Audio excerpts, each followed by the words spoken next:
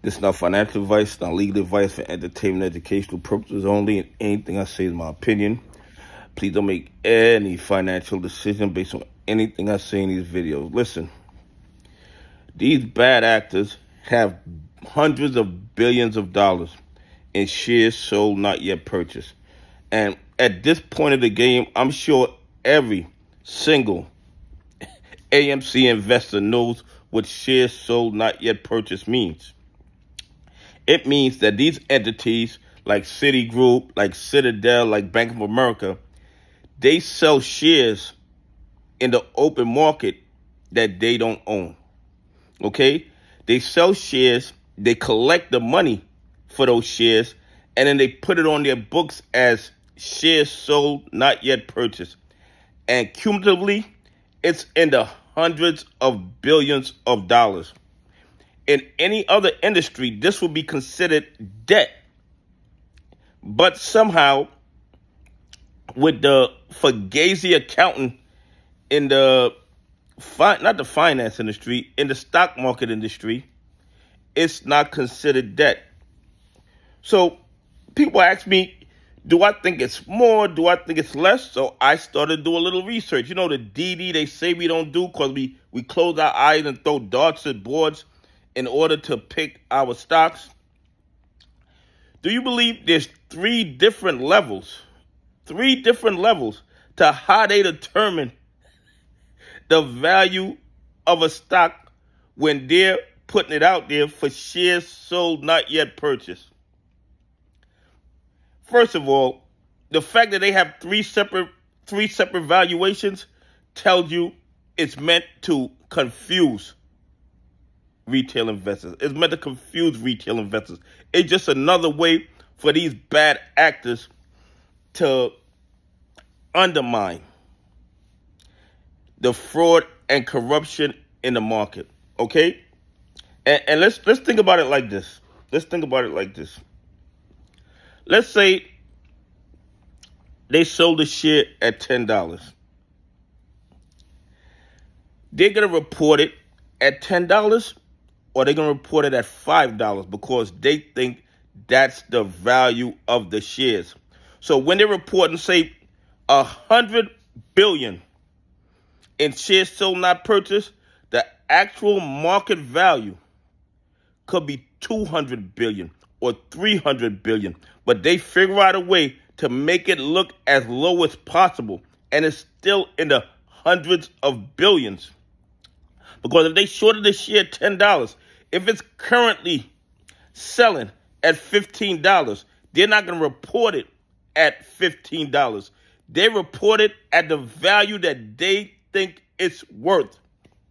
So even if it's selling right now for $15, if they say it's worth $5, they're reporting it in their shares sold, not purchased at $5. So in reality, they're not down $100 billion in shares sold, not yet purchased. If you look at the market value of it, it's 3 times that amount. They're 300 billion down in shares sold, not yet purchased. They have the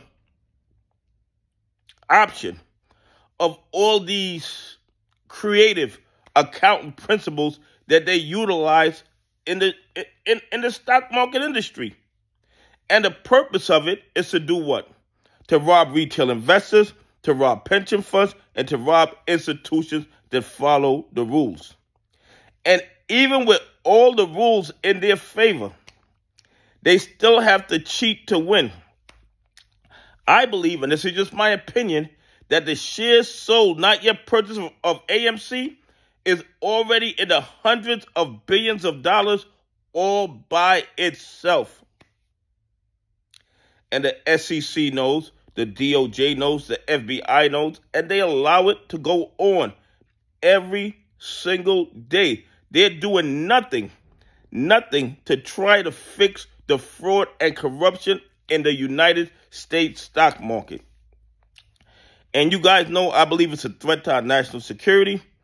I believe this is another way for despots and people who don't like our way of life in order to manipulate the market and put pressure on our economy. because they know, just like we know, that the SEC, the DOJ, and the FBI don't properly enforce the rules of the market. So if you want to go after the United States of America, you don't have to do it with bombs. You don't have to do it with things of war. No, you attack our economy. You naked short stocks. You go into our stock market and you engage in the same malfeasance that the 1%ers engage in, because you know there will never ever be any real consequences to your actions.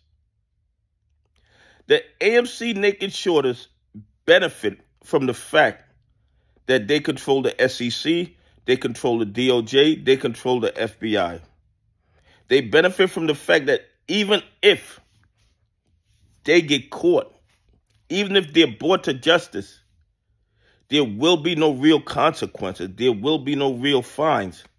It will be a small, tiny fine, a small percentage of the amount of money they made from the illegal activity, and then it's business as usual.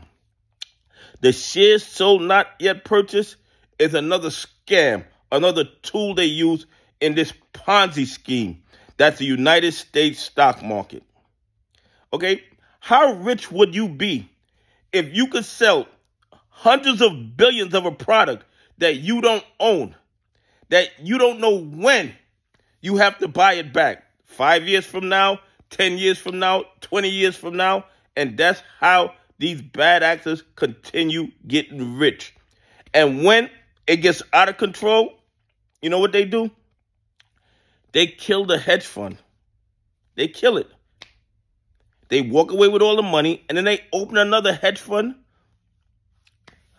another week, 30 days, 60 days, 90 days later. They go on a little vacation, then they open up another hedge fund, and then they do it all over again.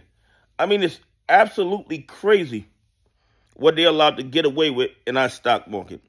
Anyway, please leave some comments. Tell me what you think. Do you think that hundreds of billions in shares sold not yet purchased is a good business model for any industry?